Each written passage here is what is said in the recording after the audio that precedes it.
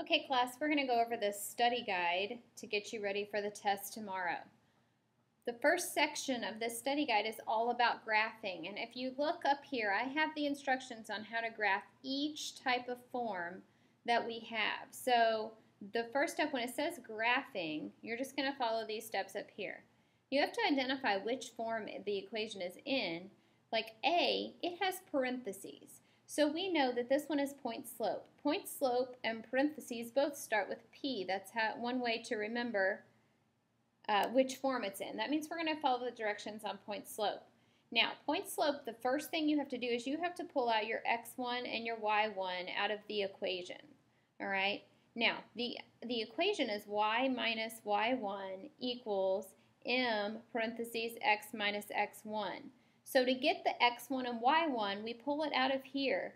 If you notice, the x1 is always with the x inside the parenthesis.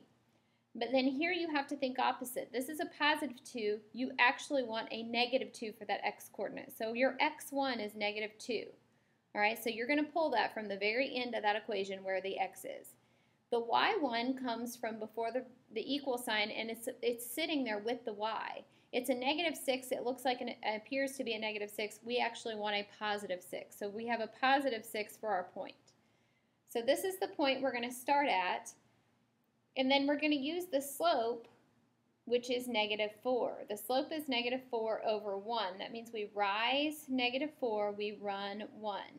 But we have to start with this negative 2, 6 first. So we're going to come over here on our graph, and we're going to put a point at negative 2, positive 6. We're going to put a point. This is where we use our rise over our run. Our rise is a negative 4. That means we're going to go down 4 units. And then we have a run of positive 1, which means you go right 1. Positive means you go right. Negative means you go left. Then we're going to go ahead and do another one. Down 4, right 1. This right here is what the line looks like. And that is how you graph an equation in point-slope form. Okay, so that one was an example of point-slope form. Okay, on the back side, we're going to look at letter B. Letter B, this one is in standard form. Okay, this is standard form. The reason it's in standard form is because it's in the format ax plus by equals c. When there's a number with both the x and the y, and they're together on the same side of the equal sign, that means it's in standard form. And to do this, the goal is to find the x and y intercepts in a standard form. To find the x-intercept, you plug 0 in for y. So we have 7x plus 3 times 0 equals 21. And what happens is we zero out that term. So we get 7x equals 21. Divide by 7. So you get your x-intercept is 3, which means you have a point at 3, 0. Then you have your y-intercept.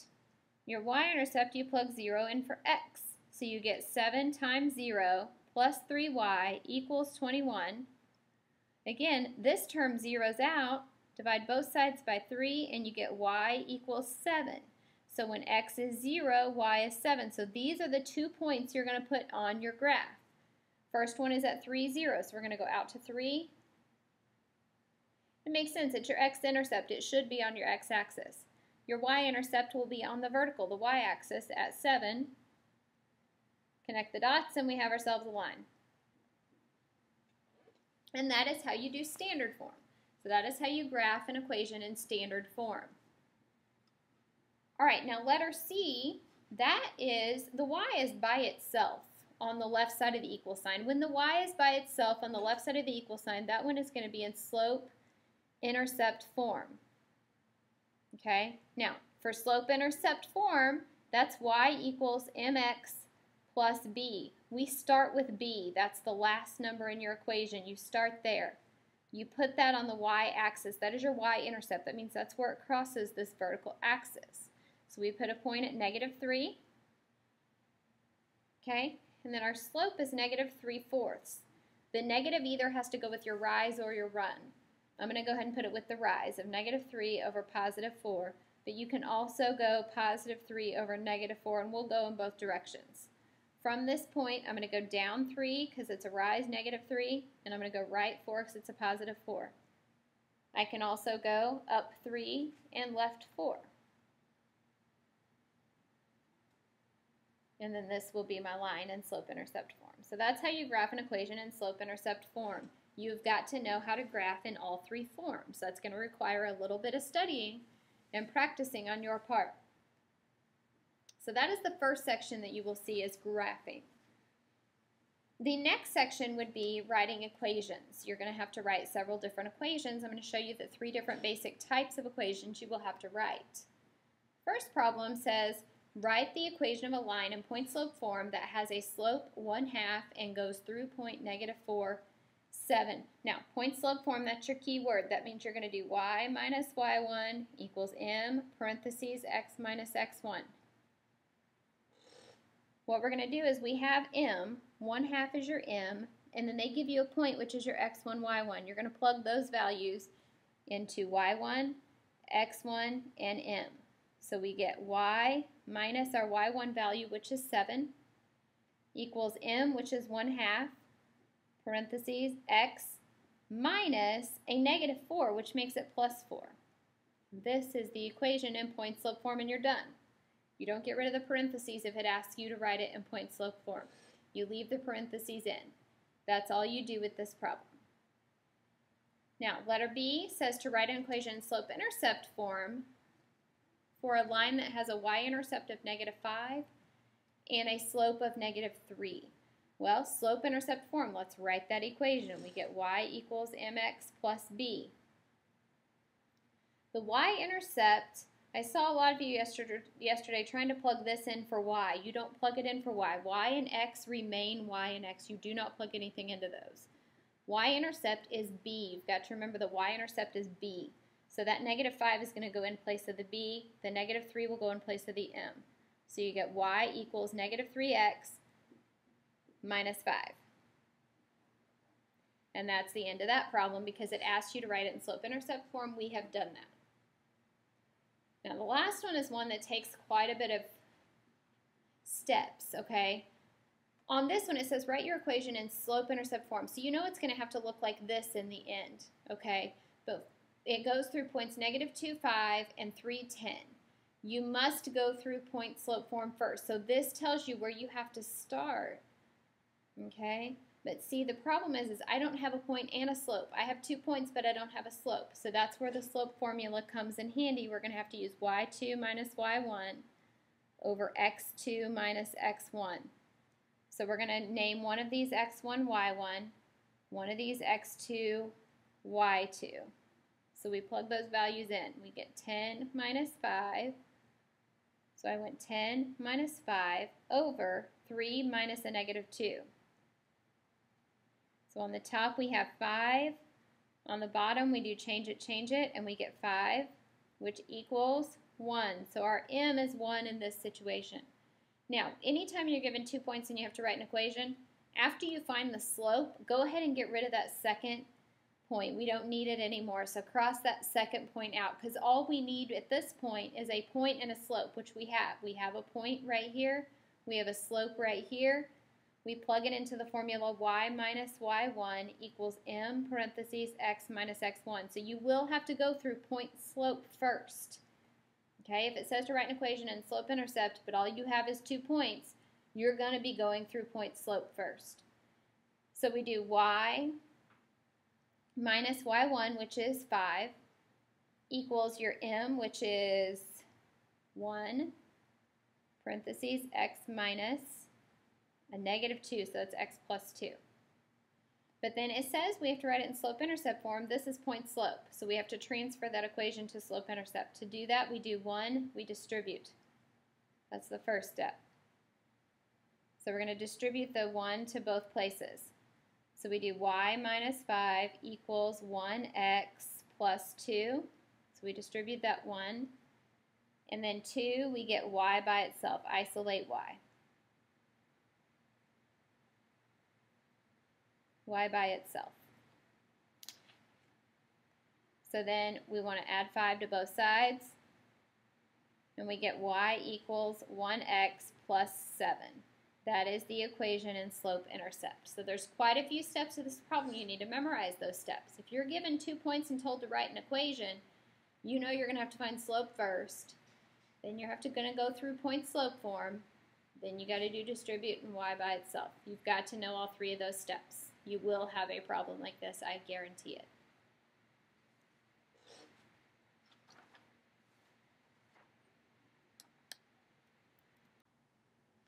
All right, the last part of this review is called transforming equations. Actually, it's not the last part, I'm sorry. The third part is transforming equations. These are the two that you're going to have to know how to do. If you need to go from this is slope-intercept, to standard form. Standard form is ax plus by equals c. All right? So what we have to do is we can't have fractions in here. If we have fractions, that's the first step. So if we have the equation y equals negative 2/3 x minus 5. Step 1 is to get rid of the the fraction. The denominator is 3. What that means is we're going to multiply everything in this formula by 3. Okay, because what we do to one term, we have to do all the others. And what happens is those 3's cancel in that middle term. So you get 3y equals negative 2x and then minus 15. So the first step is clear fractions, if there are any. The second step is to put in ax plus by equals c form. That means we need to get this x term to the other side. We need to add 2x to both sides. And then we write the x term first because ax comes first. So we do 2x plus 3y equals negative 15. And now this equation is in standard form. So those are two steps you have to do. First, clear your fractions, and then put it in that format. Okay. Letter B also only has two steps. If you're going from point slope, the one with the parentheses, to slope-intercept form, that means you want y by itself. So your whole goal is to solve this y minus 8 equals negative 2 parentheses x plus 5.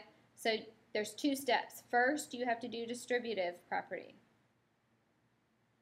We did this actually on one of the problems earlier. We do distributive property. So we get y minus 8 equals negative 2x minus 10. Last step, isolate y. So we want to get y by itself, so that means we add 8 to both sides of the equation. We get y equals negative 2x minus 2. So now this is in slope-intercept form. Those are the only two types that you're going to have to transform on the test. Make sure you remember these steps. All right, there will be at least one word problem on here where you have to write your own equation. This is applications of linear functions. We did a couple of these lessons throughout the unit.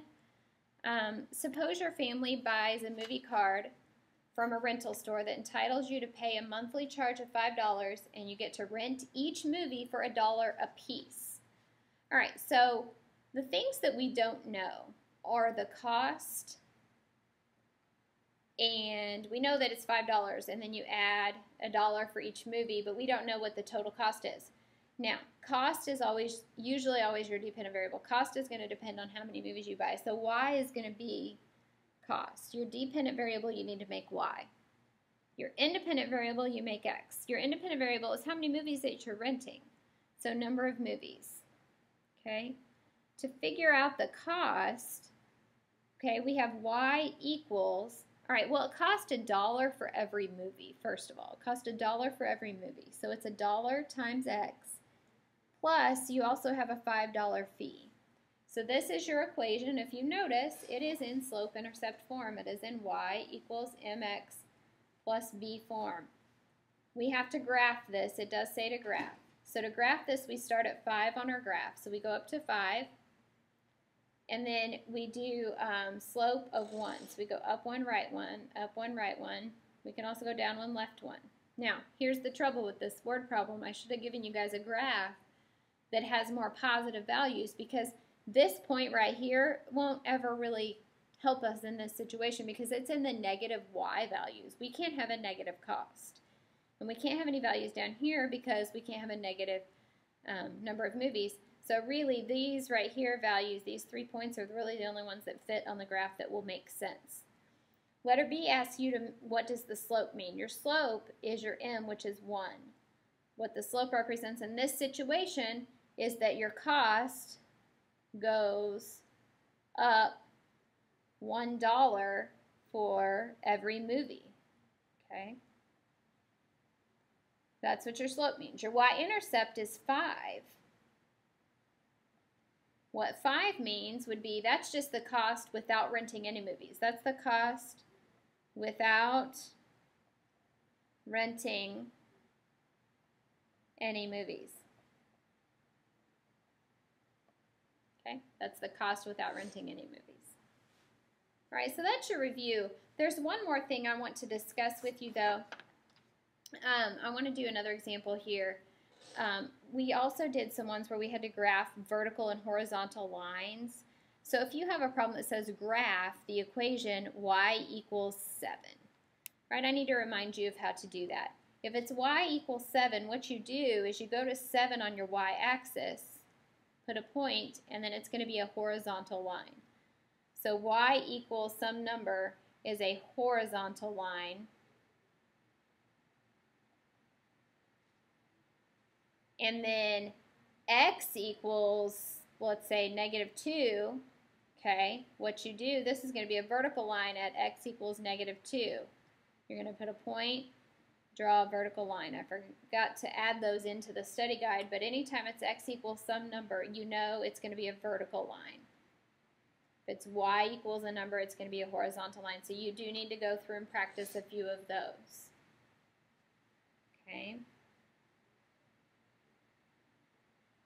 Another thing that you will have to do is possibly write the equation of a line. So I'm going to use this graph to show you the last thing that I think that you might have to know. I'm going to make a line here. Okay. You may have to write an equation from a line and slope-intercept in y equals mx plus b form. What you have to do in that case is you have to identify what b is and what m is. We did this a few times. But b is your y-intercept, so that would be where it crosses your y-axis, which is at 1. Your slope, you count the rise over the run. So you pick 2 points that are on nice even intersections. You count rise 1, run 1. That means your slope is 1 over 1. All right, so then we write the equation, y equals 1x plus 1. I made that a very easy equation, but if you have to write an equation from a line, that's what you do.